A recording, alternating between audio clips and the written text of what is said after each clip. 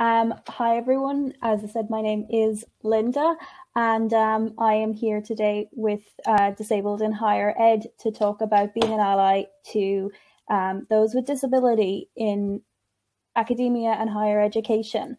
So to start, who are disabled in higher ed? We're a new movement for people with disabilities or disabled people, and we want to highlight, celebrate and empower whoever is in higher education with disabilities. But we also want to create awareness and inform allies of what they can be doing, that's, how to be better, and how they can support. So at the moment, we are organizing for next month via Twitter, a kind of a month of celebration to empower all of our disabled people, no matter what level or country that they are.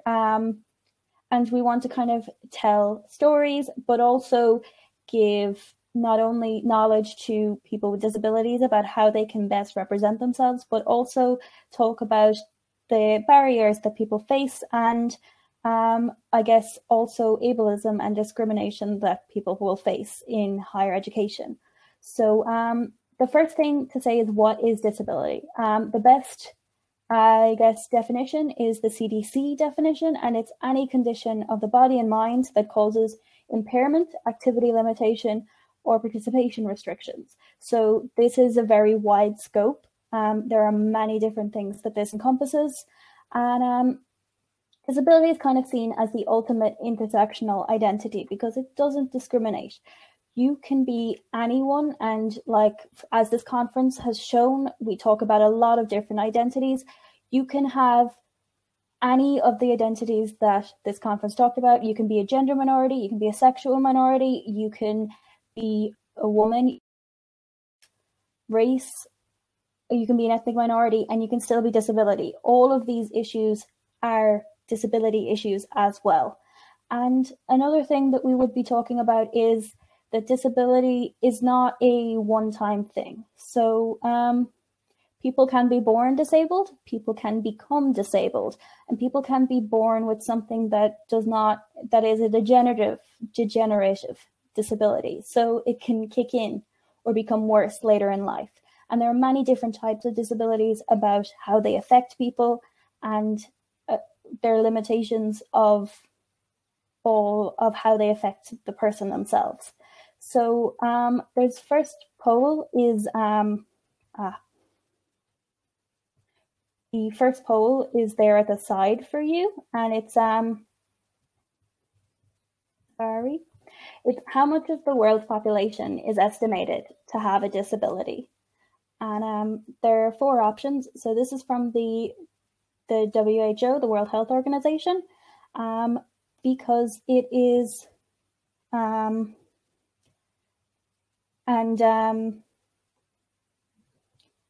I guess for a lot of people, they don't really know, but there are so many different disabilities, and given the definition I have just given you, you can see that it is much wider than people usually assume. So the actual answer is about 15%. And this is an estimated answer because we don't really know. People can feel free not to disclose a disability, and that is absolutely fine. But also when we were talking about certain countries, some disabilities just aren't diagnosed, which is another issue in itself. So disability is often seen as the forgotten minority because when we are talking about equality, diversity, and inclusion, we often forget to mention disability. So looking at the stats, there's not a lot of statistics that we can draw on.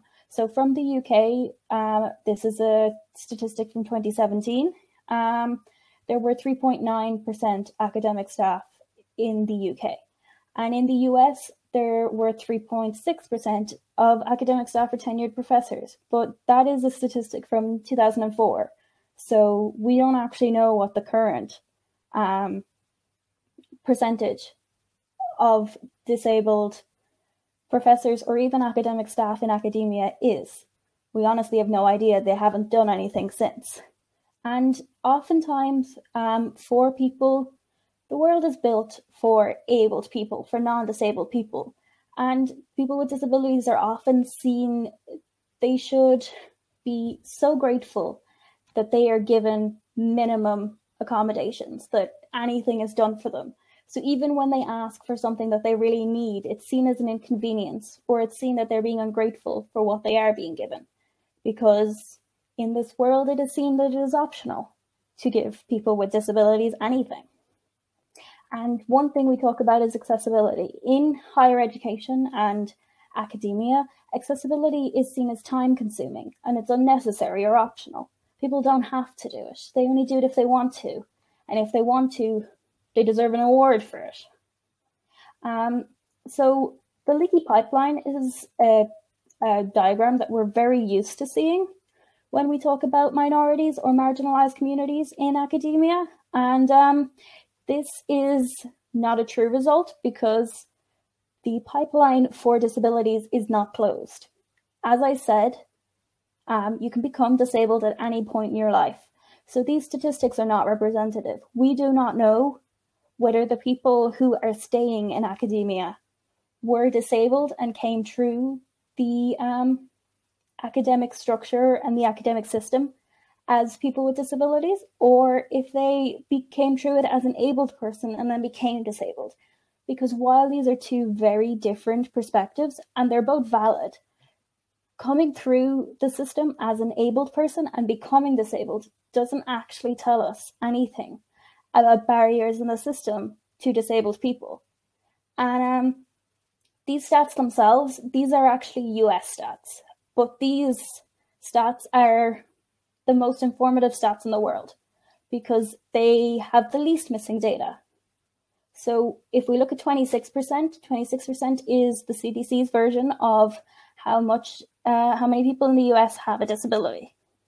19% is the percentage of undergrads that are registered in the US that have a disability. And then 8 and 7% are the master's and PhD students respectively. The next stat we have is the 3.6 of tenured professors. We have no idea the amount of disabled people after PhDs. There is no stats, but even these stats are not representative because they are all from different years. The 26% is a current statistic, but the 19% is from 2012, the 8 and 7 are from 2009, and as I said earlier, the 3.6 is from 2004. So we're not able to build a full picture because there's not the literature out there. Honestly, there is very little research being done on this, so we don't really know. And one massive barrier in academia is ableism. And this is something that everyone experiences who has a disability, regardless of what their disability is. So you can see on the screen, there's a bit of we made a word cloud, and it is in the shape of a speech bubble. And there are 33 different negative words that are associated with disability as discriminatory. So these were questions that we asked disabled people who are in academia, either as staff, faculty, or as students. And these were the answers that we were given. So some examples, they're all negative words. They were seen as an inconvenience, that they are pretending to be disabled. They're not disabled enough. They're useless, helpless, undeserving. They're a liability. They're faking or they're exaggerating that they're lazy. They don't want to do it. They're unmotivated. The fact that they're asking for these accommodations is not because they can't do it, because they don't want to. And that is very much seen as that's the story that every person with a disability has in academia. Everyone talks about it. And I guess to talk from a personal perspective, because as I said, there's very little research in this area. I have certainly got all of these at some point from some person. But for me, I still have a lot of privilege over a lot of disabled people because I am white and I have invisible disabilities. So unless I tell you or I'm having a really bad day, people don't know that I'm disabled. And I have that privilege over other people. But when I tell people, it usually means that I'm seen as as I am pretending, that I'm saying that there's something wrong with me when there isn't. And that I am just being lazy and I could do this if I wanted to, but I don't want to. And that is the experience that makes people feel isolated and not want to stay in academia, even though disabled people are some of the best problem solvers in the world, because they grow up in a society and an environment that is not built for them. They have to problem solve every single day just to deal with the world. And being a better ally there's many different ways to do it. One of the first ways is to include the disabled in the conversation. Many people, when they talk about disability, they talk to disability experts, but that's not the same thing. Disability studies and disability experts started in eugenics. They didn't start with trying to understand disabled people. And that is why, as someone who has autism, I've often heard that I have no empathy, which isn't true. You can tackle your ableism and call out others. If you are someone who can design a lab to amazing places to start, looking at how you can do that, our accessiblecampus.ca, which is a Canadian website, and there is also a virtual tour of Purdue's accessible lab called Able. If you are someone who is in a position of power, you can ensure research accommodations. Many of the accommodations that university gives are just for exams and classes.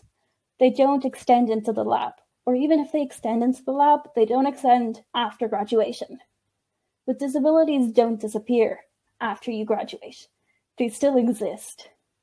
And a lot of faculty and staff don't feel they can ask for them because they're told that if they do, again, they're being lazy. They're not trying.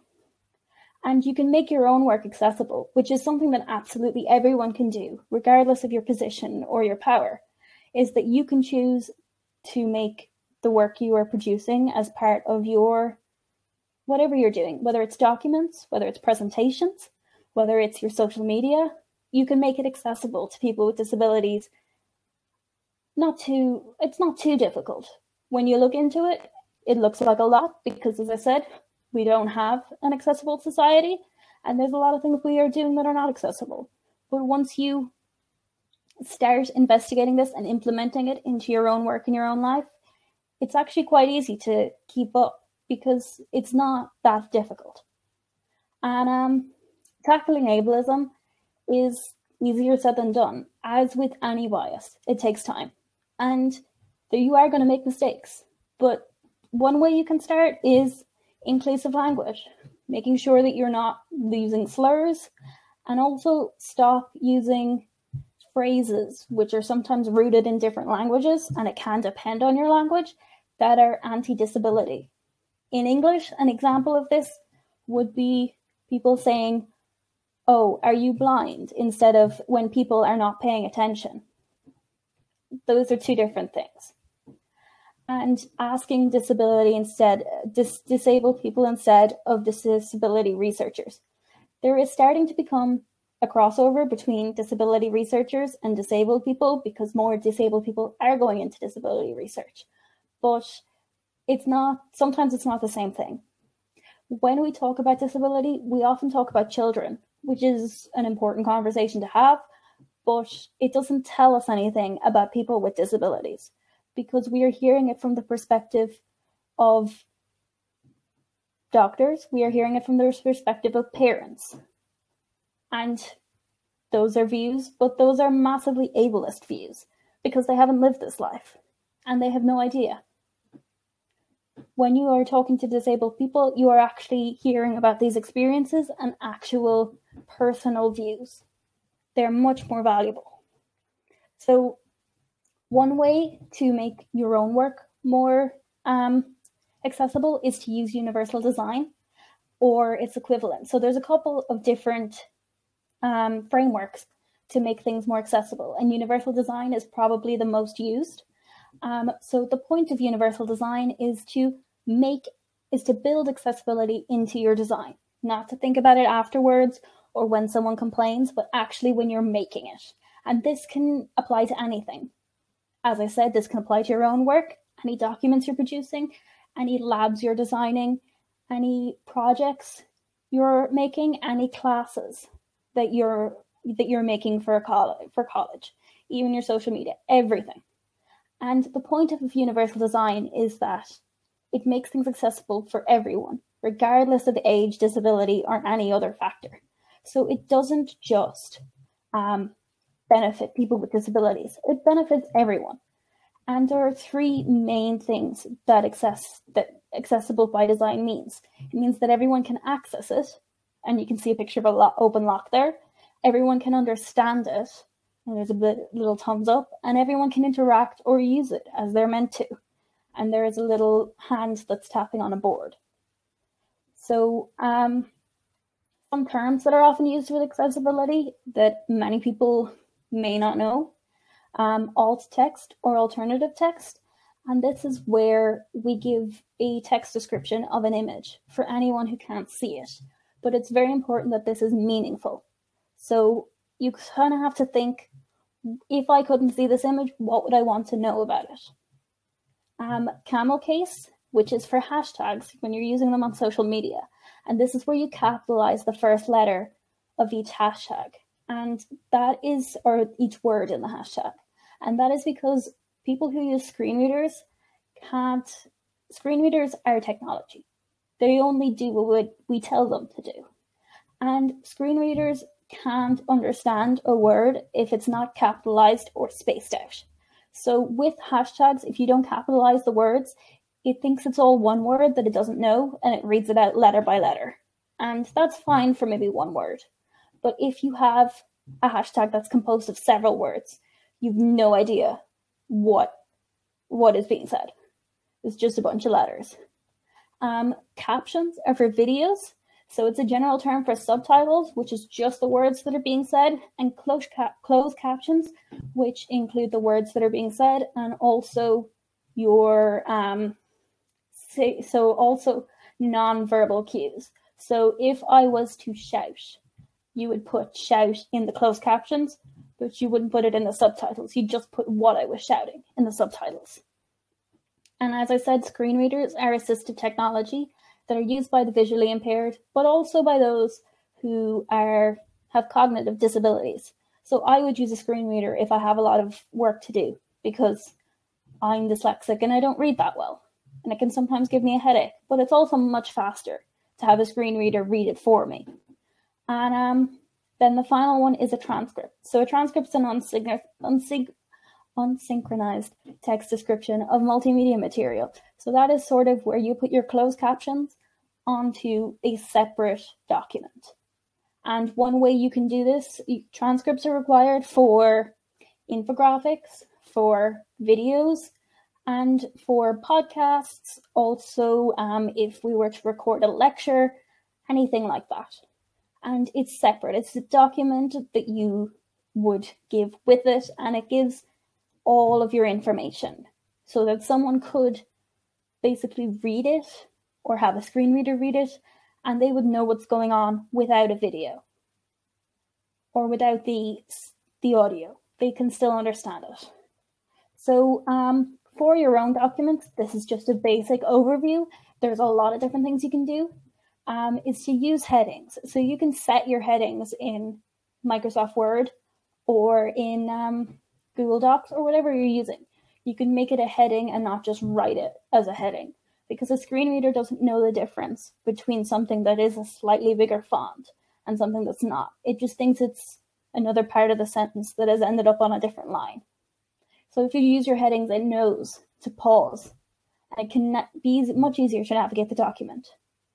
For readability, you can use sans serif fonts or Times New Roman, as they are much easier to read for people with dyslexia and other cognitive disabilities. You can make sure everything is spaced out, and this is a minimum of 1.5 is what is recommended by the British Dyslexia Association. You can always make sure that you give alternative text, or if it's not needed, you can mark images as decorative in documents or presentations. So for example, the logo that is on every single slide, I marked it as decorative, so I didn't need to give an alt text, because when a screen reader is going through something, it reads absolutely everything. And even though it's there, it doesn't need to be read on every slide. And also, you can give a table of contents if they're over 10 pages of document, because it makes it much easier to navigate. If you go onto the web version of Google Docs or on Word, even the web version, your table of contents turns into links so that you can skip to parts of a document, especially if you're reviewing it. It makes it much easier to navigate. And one thing to point out is to be very careful of tables, because tables can really confuse screen readers, and they can also be difficult to read if they're not formatted properly. And so the second poll up there is, do you know how to write alternative text? So for me, this is a question that I decided to ask because personally, I didn't really know how to approach writing alternative text. And a lot of the guides that are out there just say write alternative text. There are some really nice guides, but they're hard to find. And sometimes you can be looking at a really complex image and you're like, how do I approach this? How do I even start? And so a simple guide is, if it's a picture, who or what is in it?